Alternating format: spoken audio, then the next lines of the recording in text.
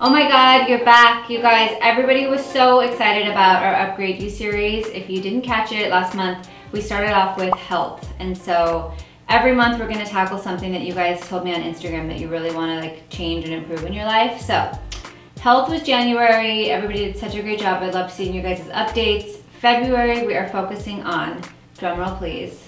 So February, we are focusing on organizing and decluttering your space and your mind. And if you guys saw my episode a few months back, we had Rhea from Reorganize come in and completely redo my whole beauty closet and redo our pantry, and it looks amazing and it just like changes everything. I feel like when your space is in order, you feel so much better about just getting through your days. So guys, one tip I got from reading The Happiness Project was taking 10 minutes every night or every morning to just tidy up your space. In my closet, definitely I need to follow that rule, because when I'm rushing, getting ready, or going somewhere, just being lazy, I just throw clothes on the floor.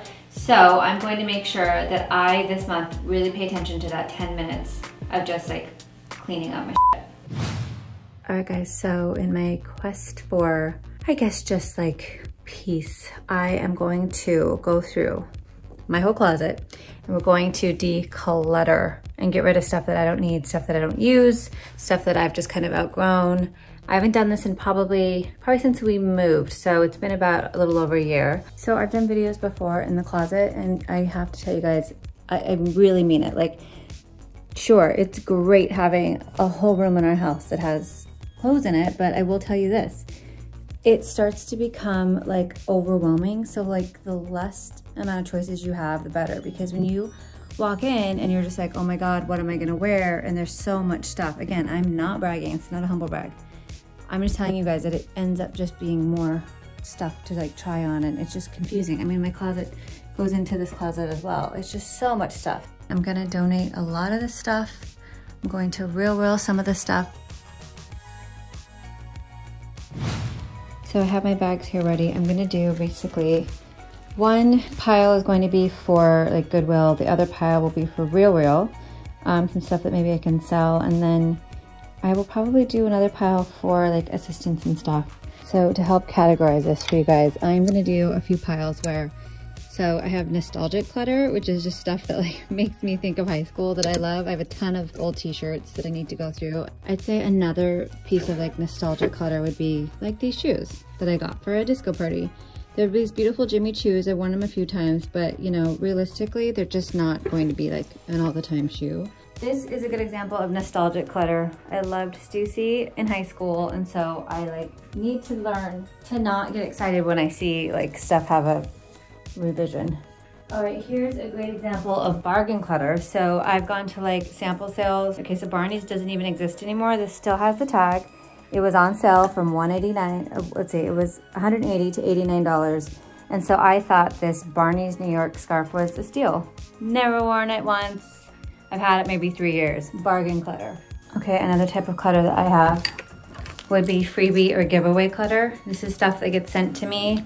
I get sent so many sunglasses, which I'm really grateful for, but I end up having just like, I mean, there's just so many sunglasses here. Like, how many sunglasses does one person need? This is like a good buyer's remorse clutter. These are the Bottegas. I saw them in a picture.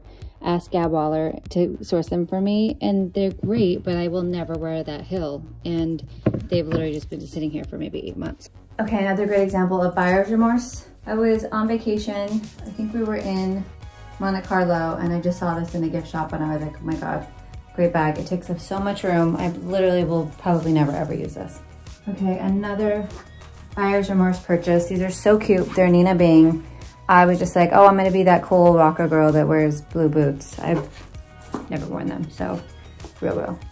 This is like aspirational clutter. I for sure got these, I think maybe for myself at an outlet, thinking like I'm this person. And it's just not realistic. Like I've maybe worn them once and it was for like 10 minutes.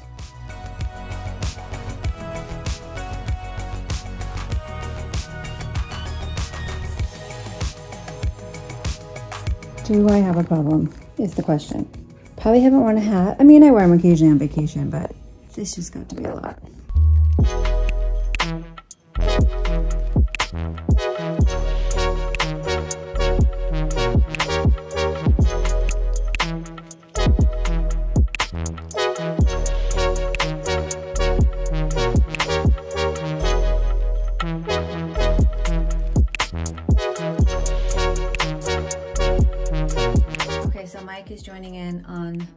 decluttering for 2020. So I was showing nostalgia clutter, which would be just something that like reminds you of a good time. Like maybe that t-shirt right there, that's an eyesore. It was from the Way Farmer's Market. It's cute, but like, are you ever gonna wear that? This one? Yeah. Yeah. You're just holding on to that because it holds a good memory? No, I wore it recently, actually. Really? Yeah, I'm gonna take this on vacation. Okay, so what do you think would be a nostalgic piece of clutter? Oh, there's nostalgic clutter. Here we go. Huh. This, from your birthday, your 40th birthday party. Yeah. You will never wear that shirt ever, ever. So you just donate it to somebody that will actually, like maybe a high school kid will love it. Really? Yeah. You don't think I should keep this? You're not ever gonna wear that. No, we have pictures. That's awesome. What about that white tux back there? That white suit. I just wore that recently. You said you loved it. Jesus. All right, guys, it's been a long 2 days. I thought I'd get this done in 4 hours. It's been 2 days. I wanna show you, and I hope to God you can see the difference. So, countless hours of realizing a couple of things. I had way too many things, and it was stressing me out. This is the edited version. I know it still seems like it's a lot. I could probably edit down again, but this is really good for me. The thing I'm most proud of is that whole bit of extra hangers there. Nothing feels better than extra hangers. So this is the proof. How much stuff I donated. Still kept my sweatsuits. I got rid of some of it, but it cleared up a lot. There's nothing up there anymore. All of the shelves up top there are all empty. I know it seems weird that I want them to be empty, but it just makes my soul feel so much better having empty shelves. One of my new favorite drawers is I got rid of those turny things that I had, and I just put all my sunglasses in a drawer.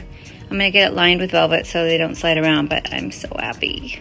That's just half of it. We're gonna take some to Goodwill and some to the Downtown Women's Shelter.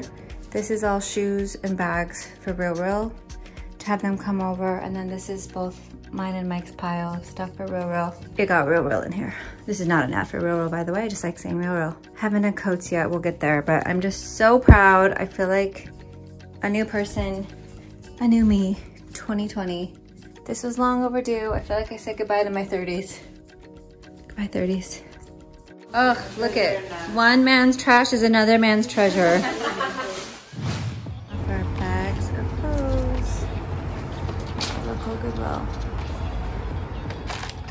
Decluttering and organizing has now moved to my mom's house because she needs some help. Ooh, I'm excited for these before and afters. Are you? Mike is currently fixing the Lazy Susan. Thing that's keeping me going is we have this done.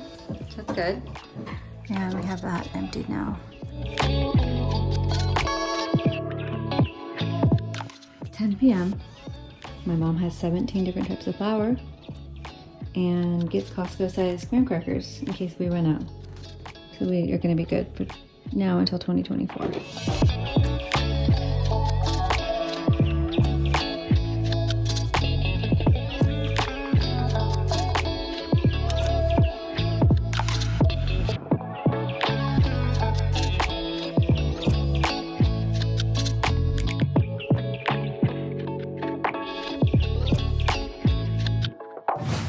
So the second part of this month's challenge is decluttering and organizing your mind. So research shows that it takes 21 days to really make something stick and become a new habit. So I would suggest for you guys, don't get overwhelmed with like each month having goals and feeling like you can't do it. If you just put it into little small things that you can do every single day, it'll be so much more helpful for you.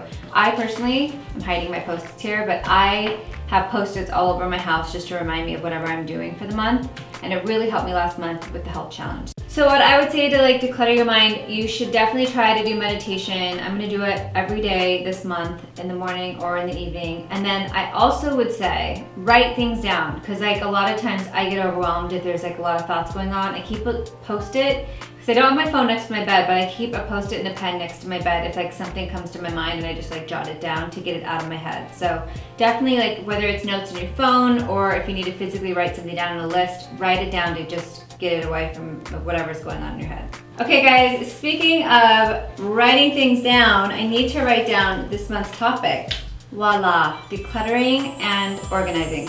So another tip that I read, I think it was in the Happiness Advantage by Sean Anker, and it was a tip about changing your password to something that you're like working towards. So like if you want to change it every month to whatever our goals are, like change your computer password to something that's going to constantly remind you. So for instance, I actually didn't do a vision board this year. A lot of people asked if I do that. I changed my home screen, the background of my home screen, from like work that I've done in the past to all of the goals that I have for the whole year. So I have like a no phone symbol, I have I love you on there, I have me playing tennis, me hugging, me smiling, I have me hiking, and it's all on my home screen just as a reminder. So if you guys like to keep like an old school day planner, I'm all for it. But if you are stuck to your phone or your computer, I would definitely use your calendar. So I would definitely recommend keeping a list of the things that you need to do for the day and just making sure that it's handy so you can like reference it throughout the day. And you can research breathing exercises. It actually helps to lower your heart rate and just like really make your body relax. So make sure that you're breathing. I never ever used to breathe, especially during workouts. So make sure you're just like,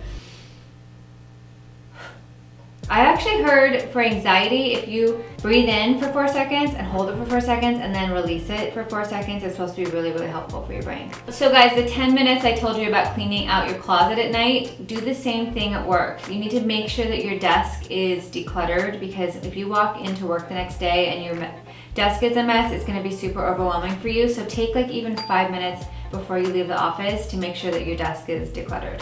Okay guys, so that is our goal for the month. Our Upgrade You goal is decluttering and organizing. And while you're making your list, I think a really great tip is to make 3 lists. So make a list of the things that you should be doing, the things that you need to do, and the things that you want to be doing. It will really help you just to like make good decisions when you're like trying to tackle your day. So good luck out there. Make sure you leave me comments. I want to know how you guys are doing all month. I'm going to be doing it with you. Make sure you like and subscribe, and I'll see you next time.